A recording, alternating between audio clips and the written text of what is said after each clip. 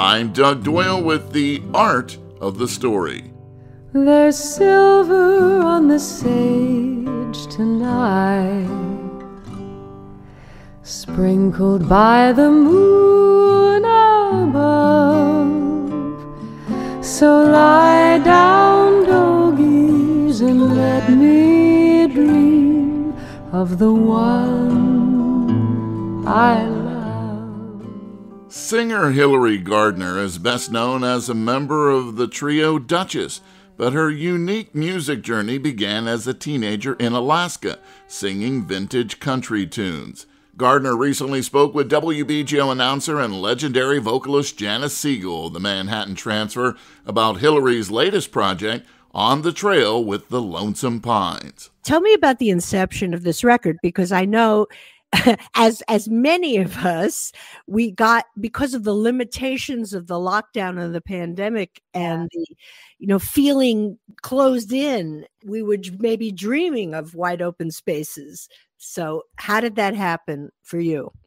That definitely was the seed that kind of started it all, as all of us who were in New York City and working in music and in and out of New York City for that matter. But the lights went off, overnight. It was literally overnight. I mean, people, as happened, with Duchess, the vocal trio, we were in Atlanta to do a gig the next day. And so it was just this instantaneous thing. And all of a sudden the world just got so small. And I wasn't hankering to sing some of the same stuff that I'd been singing.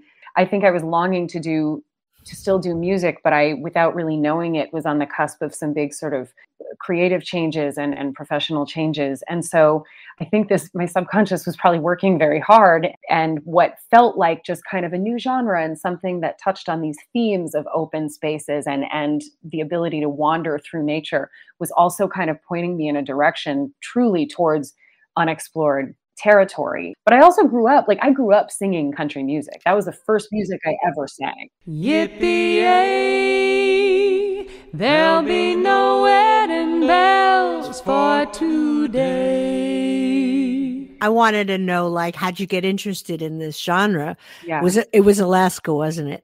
Yeah, it was Alaska. I mean, even before Alaska, my dad tells a story about, I was born in Omaha, and he tells a story about dancing me around the living room, at 6 months old to Hank Williams records, it was, so wow. Patsy Cline was a hugely formative singer for me. We had vinyl records and I sang along so much to Patsy Cline. She is as formative for me as Ella Fitzgerald was, or Joni Mitchell, just one of those bedrock kind of artists. And being Alaska, there wasn't really much live jazz. You, Janis, were the first live jazz concert I ever saw when the Manhattan Transfer came to Anchorage. You can hear Janis Siegel's entire conversation with Hilary Gardner at WBGO.org.